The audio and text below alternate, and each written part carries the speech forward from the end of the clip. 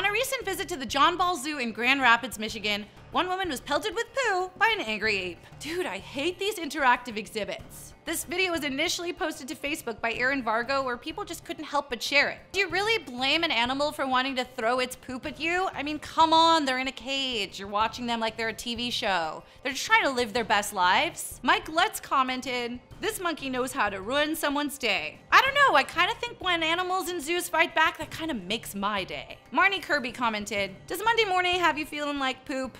At least you aren't this lady." That's right, things could really always be worse. Some other people like Cherish Garreau and myself are on the side of the monkey. She commented, "The woman got crap on her face, not even funny. The chimp was very agitated having all those people day in and day out mock you and staring. I can't blame him. And it's no secret that monkeys throw poop. They don't discriminate. They'll throw poop at your entire family, no matter how big or small they are." Look. Oh shit, God damn it, look. Believe it or not, this very same monkey has been naughty before. Check out this clip by Nate Swift taken in 2013 at the John Ball Zoo.